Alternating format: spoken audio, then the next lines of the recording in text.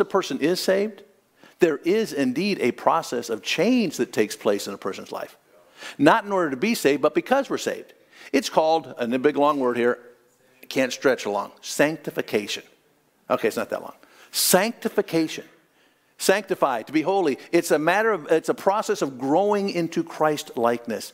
Someone put it this way, and you've heard this before, but it bears repeating at this point. When we came to Christ to become a Savior, we were saved from the penalty of sin. The penalty of sin that was upon us. When we came to Christ, we believed, we put aside our unbelief, and we became a born-again Christian, and we are saved from the penalty of sin. We were made members of God's family. We were given the new birth. We were declared righteous, and we were made citizens of heaven. The moment we got saved, the moment we placed our faith and trust in Jesus Christ, that took place. We are saved from the penalty of sin. But secondly, we are being saved from the power of sin, day by day. Day by day, as we open the Word of God and as we commune with God, we are being saved from sin's power as we grow in the Christian life, in the knowledge of Jesus, so that we can indeed become more like Him. I've said this before. In this life, because of the corruption and the flesh and all the things that we have to deal with, we will never get to the place of sinlessness. Not until we get to heaven will we be sinless. But, Christian, did you know that you can sin less? The more we grow, the less we sin. The closer we get to God, the less we're going to want to sin. And those habits and those behaviors and those thoughts will go away as the closer we stay to God and the closer that we get to His Word and walk with Him.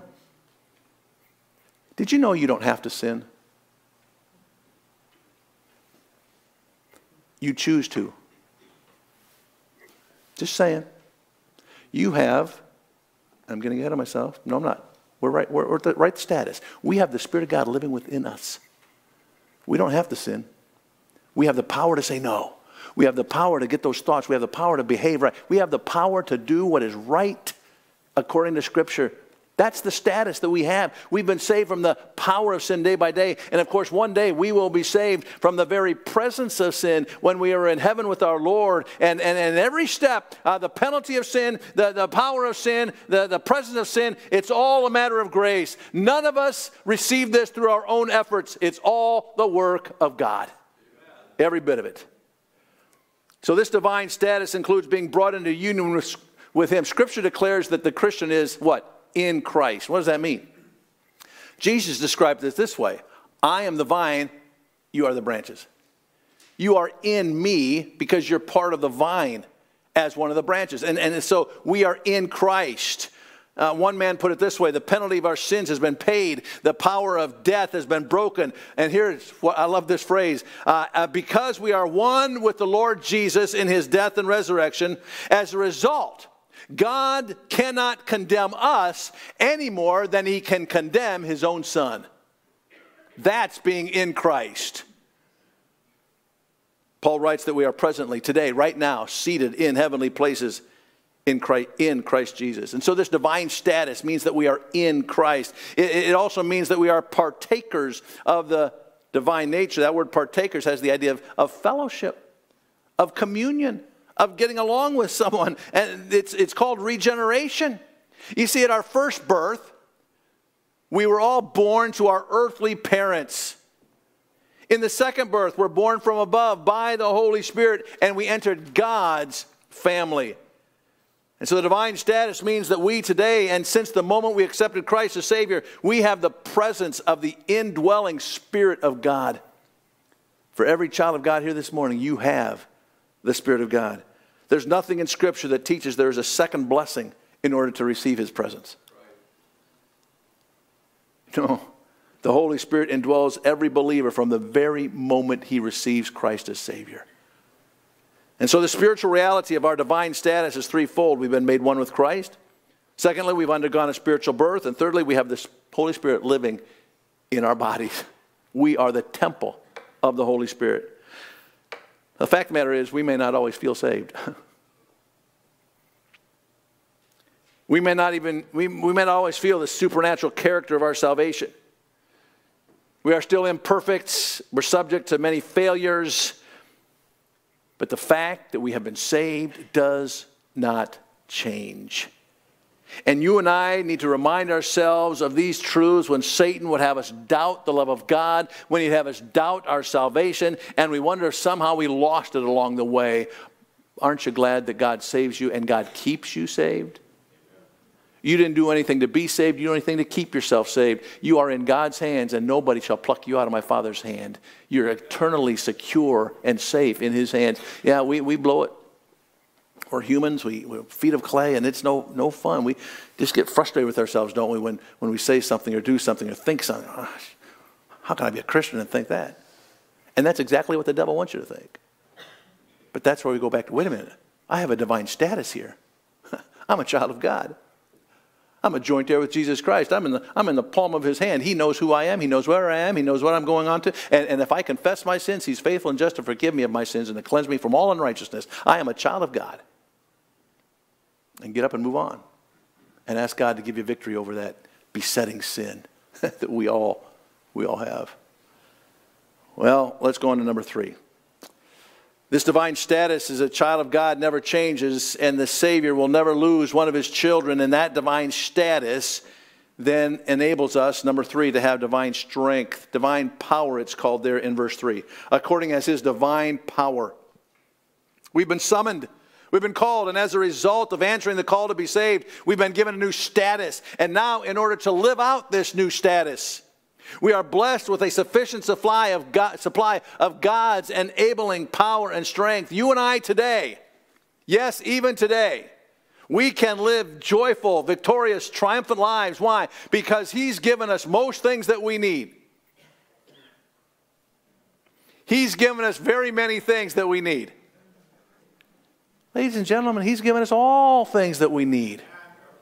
Everything we need to live a life of godliness, he's given it to us. And we have this divine strength. We can live godly in an ungodly world. We can live righteously when there is unrighteousness all around us. We have his strength, his divine power within us. God does not abandon us the moment you're born again. You and I can be free, listen, from the hopelessness and fear that so many are experiencing today. We don't have to live lives of fear and hopelessness. Why? We have the power of the strength of God within us. Now, let's be honest. You have been guaranteed God's power. You have been guaranteed God's strength, but that does not mean that you will be automatically having a bulging bank account, robust health, and or a famous name. Doesn't mean life is perfect. Fact of the matter is, one can be in the best physical condition of his life. He can be world renowned. He can possess great riches and still be miserable.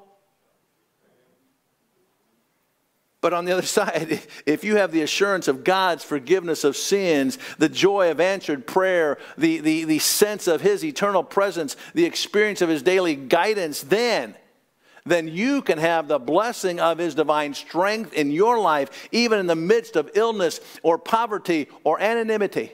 Why? Because you belong to God, as Ann sang this morning. We belong to you are a child of the King. And we need to live like it. You can live with confidence as you yield to the leading of the Holy Spirit, as you read his word, as you commune with him in prayer, as you are obedient to the commands in his word. You will be able to access that divine power that's desperately needed in the lives of God's children today. You know, I believe that the Lord is grieved when he sees his children stumbling and fumbling along the Christian life. He has made it possible for us to live triumphantly. He brought us into union with Christ. He's given us this new nature and status. He sent the Holy Spirit to live within us. And yet so many Christians today are not overcomers, they're being overcome. The world, the flesh, the devil, they are overcomers, and I don't mean to be unkind, but they're living like losers. Like they've lost the battle, they lost the war, it's over. I'm down by 20 points with 3 minutes to go. There's no way we're going to win. Might as well just play to the end and just live play the game like a loser. You don't like that. You don't want that. You want to play to the very end. You want to play hard to the very end. And you want to do the very best to the very end. Ladies and gentlemen, I'm here to tell you, we know the end of the story. God wins. Are you on his side? If so, let's pick up our heads, let's pick up our walk, and start living triumphantly, because God has given us the power to do that. He has given us the strength to do that. We can be overcomers, not overcome. As you examine your walk with God on a day-by-day basis, is there evidence that you are indeed living according to his divine power that is given unto all things that pertain to life and godliness? Or are there some real weaknesses in your walk with God? Maybe it's spending time with him. Maybe it's the ability to share your faith. Maybe it's your prayer life. Maybe there's other issues in your life and thoughts and behaviors and attitudes and habits that you just can't seem to get the victory over. You have the strength. You can, with God's help and the Spirit of God empowering you to do so. Now, the fact of the matter is, as we will see, our salvation is all of God, yes, but we have a responsibility to cooperate with the Spirit of God to live as God would have us live. I wonder how many spiritually lethargic Christians there are in our world who sit at home and say, okay, God, use me. I'm waiting. No, I might as well get off the remote. Still waiting for God to use me. Where are you, God? God doesn't work that way. You have to get up and start moving. You have to move your feet. You have to get your foot in the water, so to speak. You have to move forward by faith. You can't just sit back and say, well, someone else will do it, or God will use me when he wants. God wants to use you right now today. In some way, in some way, he wants to use you. Are you willing to be used? We have to cooperate with the Spirit of God who's in our life to live the life that he wants us to live. He's not going to hit us over the head and say, okay, it's your turn. I've used so-and-so enough times. Now it's your turn. It's all of our turns. We all ought to be doing our part to live a life that honors God. Yes, divine salvation is all God's work from start to finish. Biblical salvation is the real thing. It is not counterfeit. It's not an imitation. It's the real thing. And if your salvation, if you're depending on salvation in some church or some good works that you've done or some thing that you're trying to do to earn favor with God, may I kindly tell you this morning that that's not the real thing. The real thing is understanding that we were sinners, are sinners, born that way. And we do what we do because we are what we are. And because of that sin, there is a penalty. We either pay for our own sin for all of eternity in hell, or we accept the salvation that comes through Jesus Christ, who took our payment for us. He went to the cross. He paid the sin. He paid the debt that you and I could not pay. And so it's not a matter of what I do for him. It's what he's already done for me. Have you put your faith, your trust in Jesus Christ? Have you obeyed the call, the summons? He may be calling you this morning. Maybe you're at home watching and God is calling you. Won't you come to him? Understand that faith is what is necessary for a person to come to Christ, believing that who he is and what he's done. Christian, are you living out that divine status in the power of the Spirit of God? Or are you one of those fumbling, stumbling Christians who just can't seem to grow and can't seem to overcome this habit or that thought life or that besetting sin that just really frustrates you? Oh, may God help you to understand. You have the Holy Spirit living within you. You can overcome, but you must cooperate with the Spirit of God. And when he says this needs to be changed, you change it. And you need to do this, and then we do it. We just need to be obedient to the Spirit of God so that we can indeed enjoy this divine salvation that only comes through a relationship with Jesus Christ, so that he gets all the glory in and through our lives day by day. Would you bow your heads with me this morning? Our Father, we thank you for the Word of God. We thank you that though this was written so many years ago to a group of people half a world away from us, We are grateful that by the Spirit of God, the inspiration of God, the preservation of His Word, this letter that Peter wrote was in our Bible for us today, and we can learn from it today. And we thank you for the wonderful salvation that we have through Jesus Christ. Thank you, Lord, that we don't have to depend on our good works and our church attendance or anything that we've done. We can depend on you alone. Thank you for the Spirit that you give us to empower us to live a life that honors you. Holy Spirit of God, we need you this morning. Holy Spirit, work in our hearts and convict us and show us our need. Perhaps there's some here this morning who have not yet put their faith and trust in Jesus Christ. Young or old, all of us need to know that we are indeed born again children of God. And then we need to understand what it means to have that wonderful status of the divine nature, to live it out day by day in His strength and in His power. We thank you, Lord, for bringing each one here this morning. We pray your blessing upon the final song. And as we're dismissed, Lord, may your will be done in our lives, we pray. Just before I close my prayer, we stand and sing a final song. Let me just ask a question or two. Your heads are bowed and your eyes are closed. No one's looking around, and the only reason I am is so that I might pray for you as you have a need. And perhaps the first need is you're here this morning and you know all about this matter of salvation and Jesus dying on the cross, but you've never really personally put it in your heart, your mind. You've never repented of sin and accepted Christ as Savior. You're depending on something else and something you've done, but never have repented of sin and trusted Jesus Christ. You say, Pastor, I think I'm saved, I hope I'm saved, but I'll be honest, after this message about salvation, I don't know for sure. I'm not sure. Would you pray for me that I might truly understand what it means to become a child of God through faith alone in Jesus Christ? Anybody like that this morning? Raise your hand. I'll pray for you. I'm not going to call you out. I'm not going to embarrass you. Doesn't mean you're joining the church or anything. I just want to pray for you, that you'll understand what it means to be a child of God through faith alone in what Jesus did on the cross. Anybody like that this morning? Hand up, right back down. How many Christians this morning, by God's grace, you remember a time when you became a born-again Christian? You can point to the time when I put my faith, my trust in Jesus Christ. And you would say, I know I'm saved, but I'm not accessing the power that I ought to. There's issues in my life that I'm just really struggling with. And by God's grace, I need to access that power.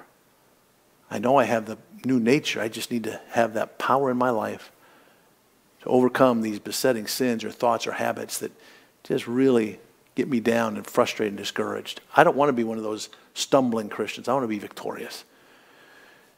If that's you this morning, I'd pray for you too. If you raise your hand, let me know how I can pray for you. Anybody like that this morning? Christian, God bless you. Yes, God bless you. Amen. God bless you. Amen. Bless you back there. Thank you. Anybody else? Pastor, pray for me. Whether it's being a witness at work or reading my Bible or communing with God in prayer, there's some things that I'm just not doing as I ought to. And I need God's help and His power in my life to do what I ought to do and to be what I ought to be. Anybody else I might pray for this morning? Anybody else? Our Father, you've seen the hands and you know the hearts. There may be some here who not yet are born-again Christians. And they're trusting in something else. But Lord, I pray that you know the hearts and that you will do the work that I dare not do. I don't want to do. Holy Spirit, you do the work. And if there's some here that yet need to be saved, may they still come and get that matter settled this morning. Christians who raise their hands, maybe some just need to come and humble themselves and ask for God's help to overcome the habit, the sinful condition, whatever the thoughts, whatever's going on in their heart this morning. Maybe they just need to come and say, oh God, help me to be a Christian that understands my status and will live in the strength and the power of God. To your honor and glory. In Jesus' name. Would you stand with me, please? In your songbooks, page 319, familiar hymn. We sing it often at invitation time. It's called Just As I Am. And as we sing this morning, If you're here and you do not know Christ as your Savior, I would invite you to come and let someone take a Bible.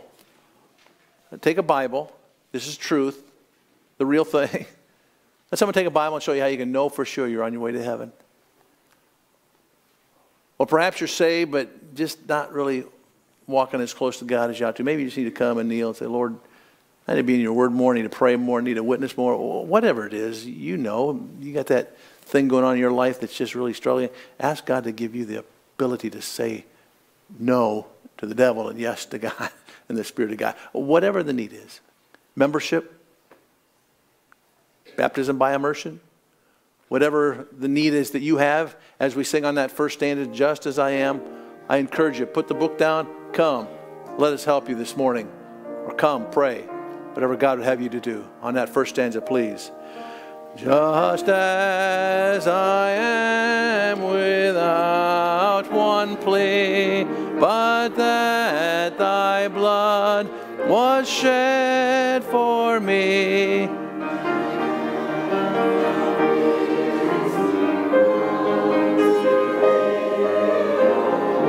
Won't you come this morning?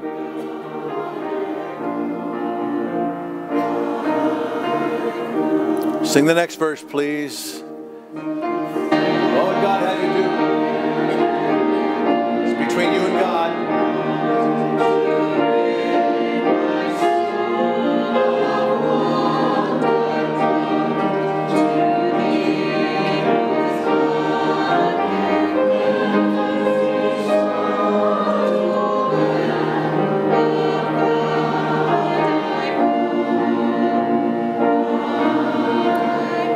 Put the books away with your heads bowed. Let the instruments just play through a verse. Time is open. With your heads. What would God have you do tonight, this morning? Just ask the Spirit of God to work in your heart as the song is played this morning.